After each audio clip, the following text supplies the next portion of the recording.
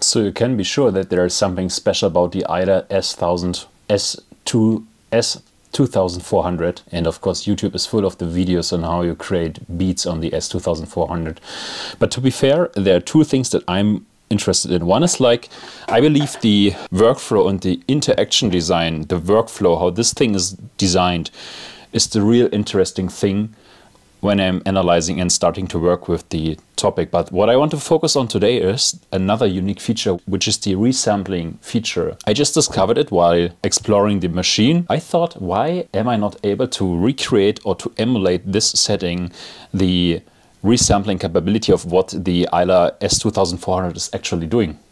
So let's get into it, and I just show you in a short second what I'm talking about, and then I try to recreate the same thing with Ableton Live and Bitwig. So let's check this out.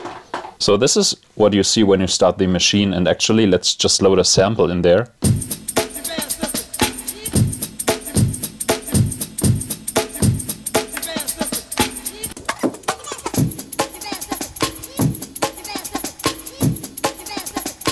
So this is the original sample.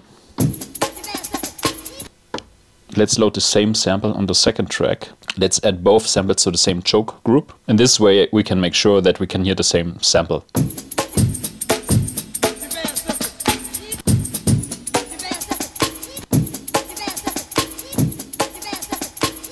So the first thing I'm gonna change is we keep this as our reference, which is 16-bit. And let's switch this one to the from the HiFi machine to the classic machine, which then also changes the bit depth to 12 bits. Let's hear the difference.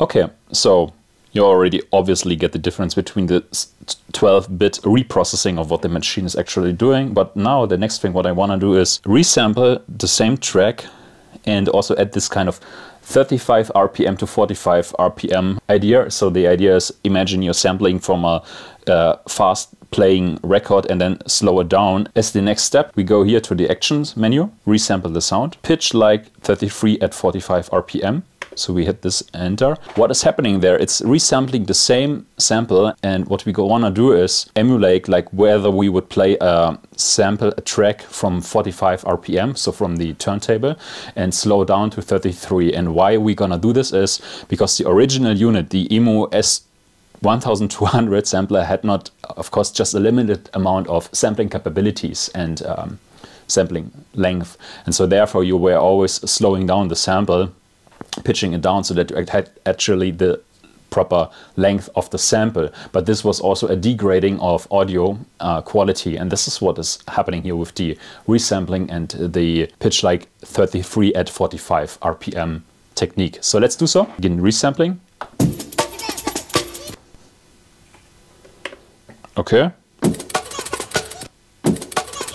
So now to actually have the same speed, we have to pitch down this one, the resampled one.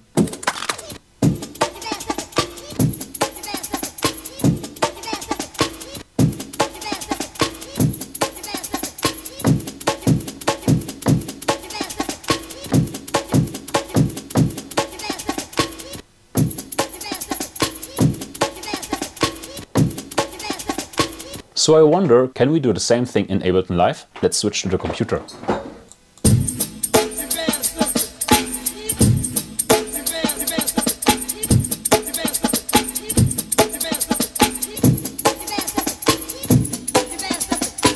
For the sake of comparison, I'm just recording the S2400 into Ableton Live as a reference.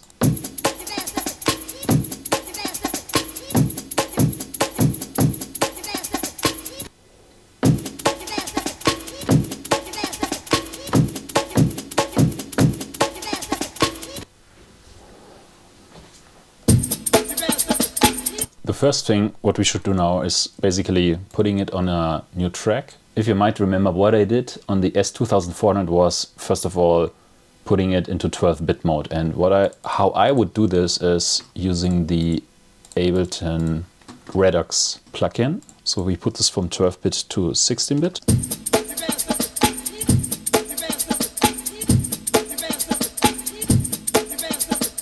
To imitate the speed effect, the pitch shifting effect, we actually have to increase the speed and resample this whole thing. To get from 33 RPM to 45 and then back again, we have to improve or increase the pitch by around 5.3 semitones. So let's do 5 and something in between.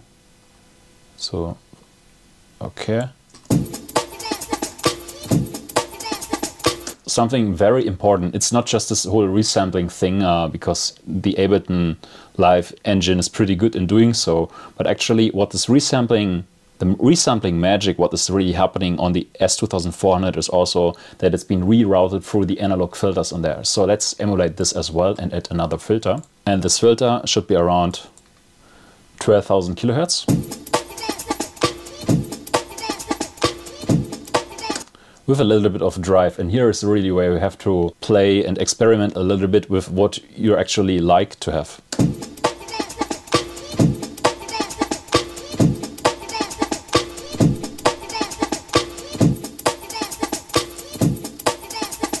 If you put this to the same group,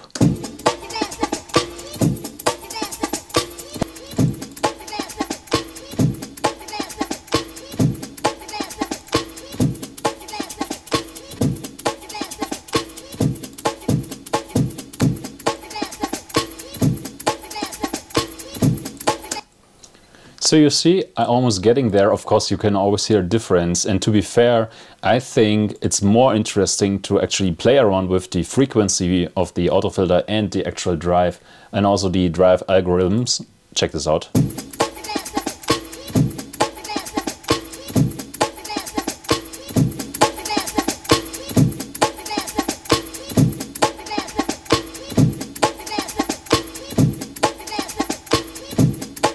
I think I now endlessly could play around to actually really match it. In this short amount of time, I think I'm not able to do so probably, but you get the idea. But now what is even more interesting is compared now to original sample.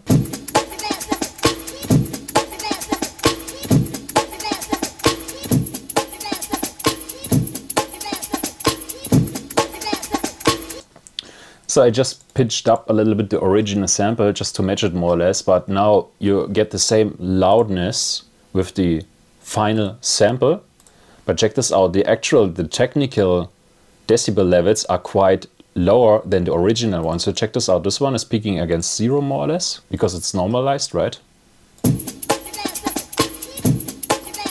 And now if you play the processed sample,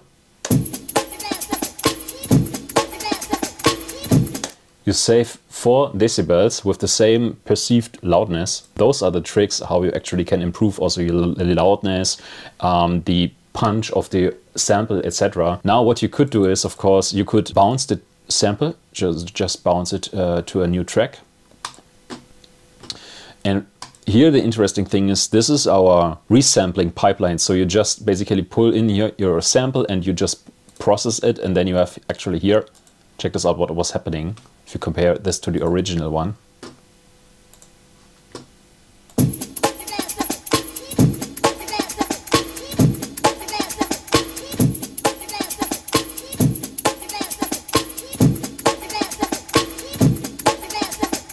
Let's do the same thing in Bitwig.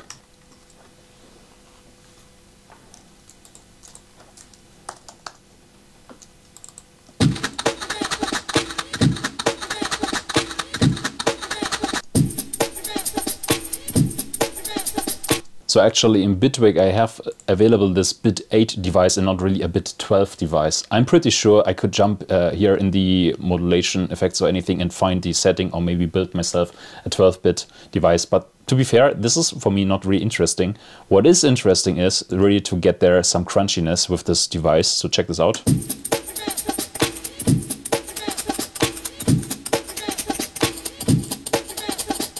And let's do the same here, like in Ableton with the filter.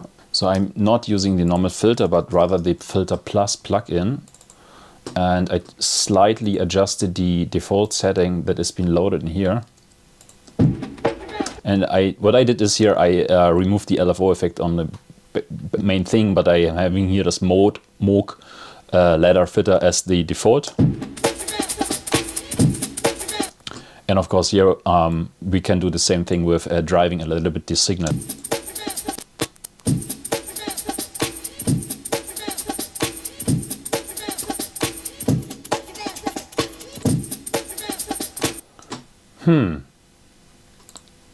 So I'm not getting to the results very fast. Actually, it sounds very different.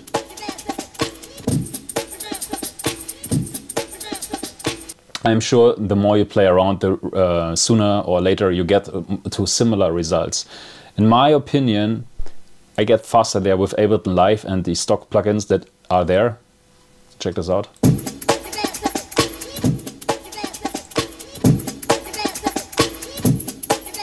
But maybe it's a matter of taste, what you like more, and also what you prefer. And you can use the same techniques in any DAW, right? It's just like I wanted to show you first. Try the plugins I found I have here as stock plugins and what you actually can do.